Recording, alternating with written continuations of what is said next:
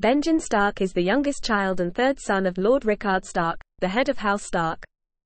The North is one of the constituent regions of the Seven Kingdoms, and House Stark is one of the great houses of the realm. House Stark rule the region from their seat of Winterfell, and Rickard also held the title Lord of Winterfell. He attended the great tourney at Harrenhal. Benjen is the younger brother of Brandon, Eddard and Lyanna. Rickard, Brandon and Lyanna were all killed in the civil war known as Robert's Rebellion. Eddard inherited his father's titles and responsibilities. Benjen joined the Night's Watch, the military force which patrols the wall and guards the northern border of the Seven Kingdoms. He earned the rank of First Ranger.